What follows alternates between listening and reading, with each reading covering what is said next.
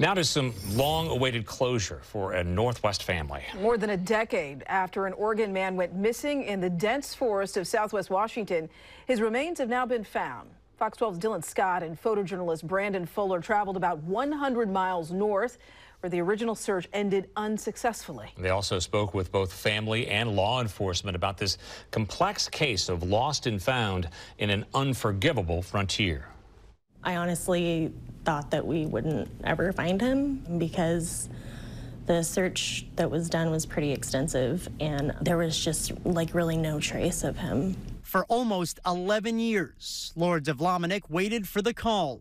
Some news, any news regarding her brother, also a father to an 11-year-old girl, Christopher Zitzowitz. I just feel like in this picture, it's a good representation of him just sitting back and calm, kind of at peace. Who went missing while hiking in the Gifford Pinchot National Forest in September 2013. I feel like we kind of got robbed of a lot of time with him, and like when I think about it, like I've outlived my older brother 6 years now. Last month, that call finally came from the Skamania County Sheriff's Office. A hiker had come across a human skull and pelvis near the lava beds where he had last been seen. Preliminary reports saying it was in fact Chris. When I was contacted by the detective, I had gotten off the phone with him and I had like a panic attack because I was just like in shock. He was somewhere right in here, actually. Richard Blevins with the Silver Star Search and Rescue coordinated the efforts more than a decade ago and remembers it as among the most difficult in his 50 years in the field. It is treacherous. There's ground fissures. There's lots of sharp rocks, and if you're not careful, you can trip and fall. For more than 6 days and nights, dozens of crews combed the area, many coming close to where Zitzowitz is believed to have perished, but without the results they were hoping for.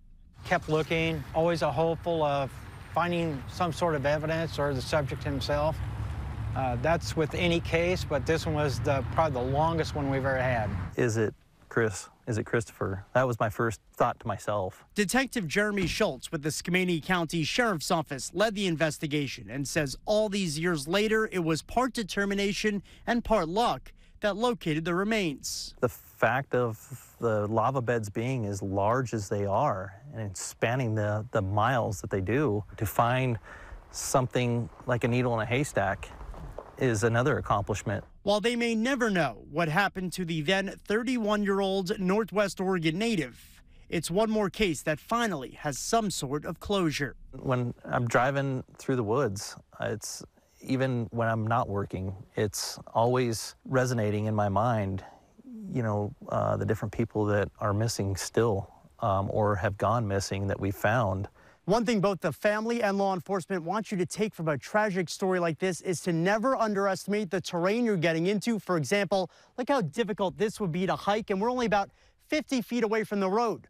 Also keep in mind that your gear may not work the way it's supposed to. This compass really struggling as we're close to the magnetism in the lava fields. You know, you can't prepare for everything, but be prepared for some worst case scenarios. Have some extra precautions. Have some flagging ribbon with you to flag a trail back to your car. The county estimates there could be a dozen or more missing persons in this densely forested area in Southwest Washington, each one of them important, like Christopher Zitzowitz, to all those they left behind. It's sad, but it's a relief that he's been found and that we can at least put his remains to rest and know that he's not just out there somewhere in the world, like forgotten.